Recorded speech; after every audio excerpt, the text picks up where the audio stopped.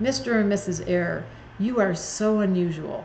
It's just how it goes. You really do have a mind that works really fast. You're super smart. You're a little offbeat, and you've got such a sense of style and design. It's just that it doesn't feel like you're really part of the norm. So there's a party that stands back a lot and sort of watches. You feel like you're an observer, and you could make that one of two things. Either you're a social scientist studying human nature, or you're really weird.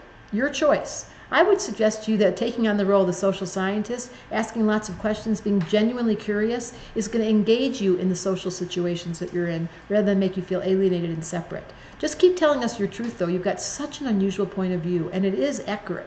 In fact, you're right most of the time.